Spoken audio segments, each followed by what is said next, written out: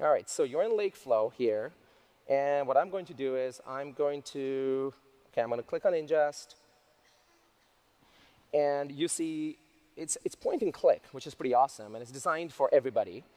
I'm going to click on Salesforce. And my friend Eric Orgren has set up a connection. By the way, everything in LakeFlow is governed by Unity Catalog and is secured by Unity. So you can manage it very easily and govern it. And there are 3 steps. So now, OK, great. So now I see these objects from Salesforce. And I'm going to choose orders. I actually work for Casey. I don't know if you remember her cookie company. I'm building the data pipeline. She's my CEO. So I'm going to bring in some order information for our ever-growing cookie business into this catalog and schema. And hang on a second. There we go. And within seconds, data should show up in our lakehouse. Excellent. All right. That's it. That's all it took. There are no more steps. One of my favorite features here, by the way, is that it's one single unified canvas. So this little DAG at the bottom, you always see it. You can hide it if you want. But I'm going to click here on Salesforce, and I'm going to write a transformation. OK, that's simple. Now, this is an intelligent application. It's built on the data intelligence platform. So I might just go ahead and ask the assistant what it thinks I should join.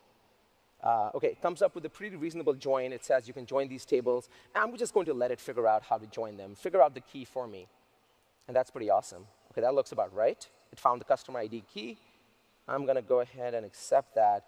And let me just run this transformation real quick. I don't have to deploy it. I can run it in development, and it'll actually give me the ability to debug it real quick. OK, perfect. So I can see that I have orders, dates, products, customers. All of this came together really nicely. I have a nice little sample of data. Great. So remember, this is my pipeline here. I did this materialized view, a transformation. So again, from this unified canvas, I just add a pipeline step. And I'm going to go live here. I'm going to write some code. OK, so I'm going to create something called a sink. Think of a sink as a destination. I'm just going to call it Kafka, because I'm going to write to Kafka. And all I have to do is, this is kind of cool, because all I'm doing is writing SQL here. And I'm going to point this at kafka.databricks.com. And that should be enough to create a sink. And all the credentials are coming through Unity Catalog. So this is, again, governed. And I'm going to create something called a flow. And a flow, think of that as an edge that writes changes into Kafka. I'm going to do target Kafka. And I'm going to select from the sales table that I just created. And I'm going to use the table changes, table value function.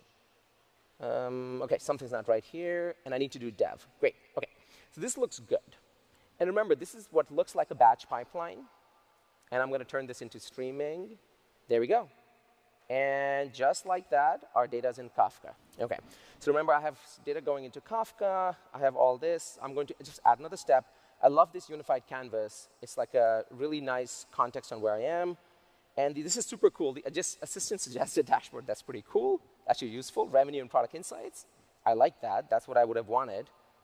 And let me hide that a little bit. And there it is. That's our dashboard. So hey, good news. Our cookie business continues to grow. We're not all the way done with the business. And this is super cool. We actually have a really interesting insight here that sugar cookies tend to sell in the month of December. So super cool. And one last thing. This is actually an evolution of our existing product. So you can confidently keep using Delta Live tables and workflows. We'll make sure that everything is backwards compatible. All your jobs and pipelines will continue to work. And you can start enjoying LakeFlow.